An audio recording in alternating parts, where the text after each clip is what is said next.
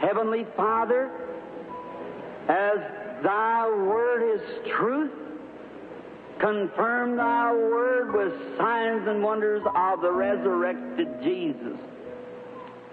We know that when He was on earth, He didn't claim to be a great person. He only claimed that you showed Him visions what to do. He knew the thoughts of the people, their conditions.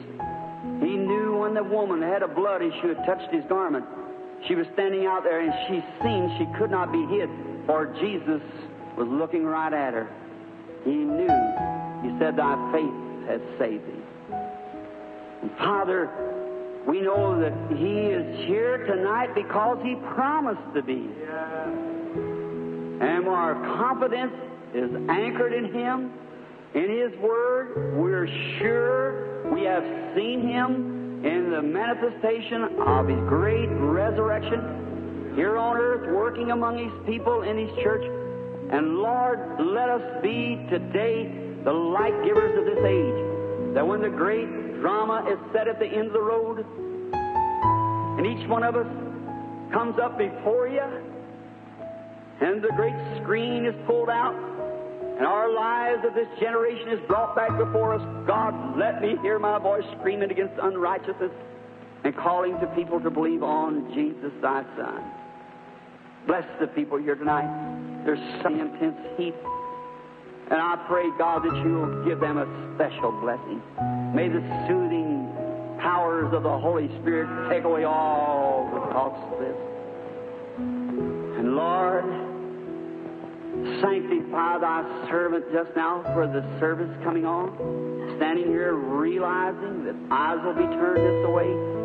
And I pray, Father, in humility, that You'll let Your great, glorious power be known to everyone. And if Thy unworthy servant has found grace in Thy sight for tonight, may You take this unworthy person, move the being out, and come in, Lord Jesus, and speak to Your people.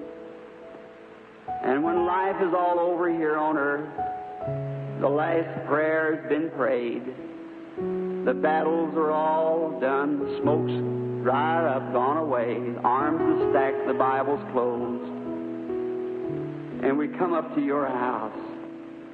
That great morning breaks eternal, bright and fair, when the chosen ones shall gather to their home beyond the sky, as the poet said. Lord, as we see that great table stretched out there for that supper, thousands of miles long, looking across the table to each other, battle-scarred veterans, tears of joy running down our cheeks. The King come out in His beauty, holiness, walk down along the table and take His own hands and wipe the tears from their eyes, saying, "Don't cry no more, it's all over." Enter into the joys of the Lord. The toils of the road will seem nothing then, Father, when we get to the end of the way.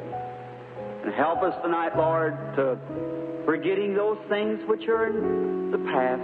Let us press the mark of the high calling now. And may Your Spirit come and manifest Your Son, Jesus Christ, to these people, as I have tried as a mortal to tell them of You being the same yesterday, today, and forever.